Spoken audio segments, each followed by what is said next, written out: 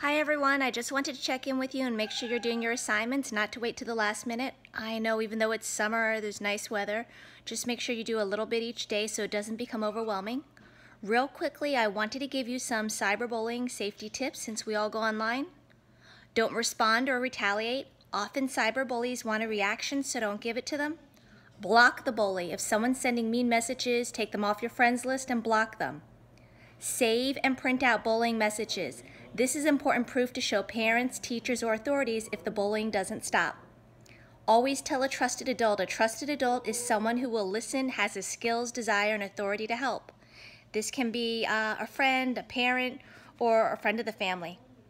Be an upstander and not a bystander. Many kids watch another child being bullied and they're afraid to say anything because they think the bully will focus on them. It's important for you to tell an adult what's going on. It isn't tattletaling, it's standing up against the bully. Understand the line between being funny and being mean. Online communication can easily be misinterpreted, causing students to go from friend to foe. Before an argument escalates, call or speak face-to-face with your friend to clear it up. Those are my quick tips to combat cyberbullying. Have a great weekend.